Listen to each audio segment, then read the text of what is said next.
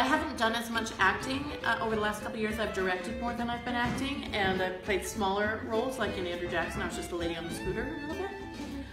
So I found I got very, very anxious the more we got through the process, because I realized I couldn't sit back and hope for the best. I had to fix things if they went wrong. I had to take responsibility for myself. I loved being in Grey Gardens.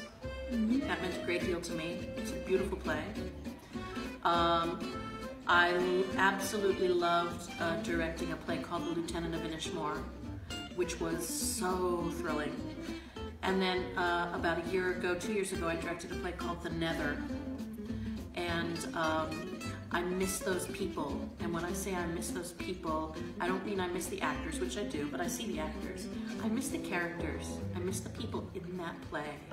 I miss them, which is a strange thing, to miss somebody that someone created, you know? Those are some of my favorites.